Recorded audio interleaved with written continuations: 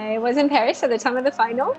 My parents were actually at the Stade de France to watch the final. I was in Brazil in 1998. I remember watching the game without any furniture on our house because we only had the TV. So then we had the TV on, and then we all sat on the floor watching the game. We were, I think, not that confident to win because we were facing Brazil with such an armada of great players. In 94 was when we won it. And then I was expecting, okay, 98, this is us again, we're going to win it. Maybe, on paper, they had the best team. Playing in France, the atmosphere was something I've never experienced again in my life. There was a lot of speculations behind Ronaldo. Ronaldo was considered to be the best player in the world at the time, so playing against him and against his team was such a big thing.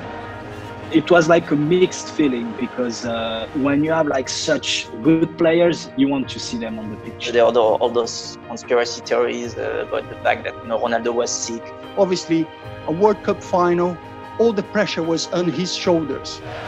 So much humming and erring over the possible participation or otherwise of Ronaldo. And I believe that maybe it was a few hours before the finals. They say, okay, finally he's going to play, but maybe 10 hours before we thought that he was not going to play. 20 minutes or half an hour before the match starts, and then his name was on the sheet again. But watching the game after, I don't know, maybe not 10, but after 20 minutes, you just realize that he was not himself. In the first 20 or 25 minutes, we played even football. Zidane was just a pure magic. Such an addition to the team. You know that Zidane, it was like one move, he could change the game. So just before the 30th minute, we had Zidane score the first goal. Zidane! Lift off for France! Really weird actually for Zidane. He was not used to score with the head. And the man they love to call Zizou has given France the perfect start. Even when he scored the first goal, I was like, okay, fine, that's fine. They score a goal, let them be happy for a moment because we're going to come back. And then just before halftime, he scores again. Zidane! Lightning has struck twice. We were 2 goals ahead. France was not expected to be scoring anything against Brazil, or let alone have 1-0 or 2-0. 2-0 down. First half, World Cup final in France against France. It's, oh man, this is a impossible mission to come back. So I remember the second half, then was like pulling my hair. Saying Ronaldo wasn't playing well, was coming back very slow. They didn't seem into the game. They seemed a bit lost. Midway through to the second half, when Desailly got the red card, that was a bit the game changer. And then when the red card came, I thought, okay, this is it now. This is us. We can do it. But we needed to score in the next 5 minutes. No way, man. It's like they tried everything they could. And obviously the third goal was to seal the deal for France. Petit's goal was completely unexpected. It was in the last minutes because it was in the additional time that was given.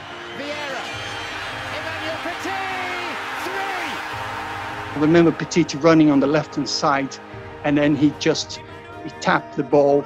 The ball went on the left-hand side of Tafarel. He couldn't do anything. It's like we say, it was la cerise sur le gâteau, like the cherry on the cake, as you say in English. And it was just like a gift from heaven, having this third goal and having a 3-0 in a final was completely like a miracle. Made in Highbury, finished in Paris. The World Cup belongs to France. If you put all of the numbers together, France was not supposed to be winning this game. But I think the fact that it was in Paris, the overall atmosphere at the stadium just brought them together, and they wanted to win, and they did it. That was like a really cool moment because it was like every French people, they were like celebrating together, and it was like a nation, uniting nation. After years of waiting and wondering, now tears of pure joy.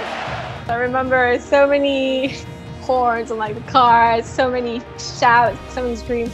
It was one of the best nights of my life. Now the World Cup belongs to France, and it does so for the very first time. It was close to like the end of the world in terms of joy, in terms of emotion. It was honestly just one of the happiest nights I think we've ever experienced in France.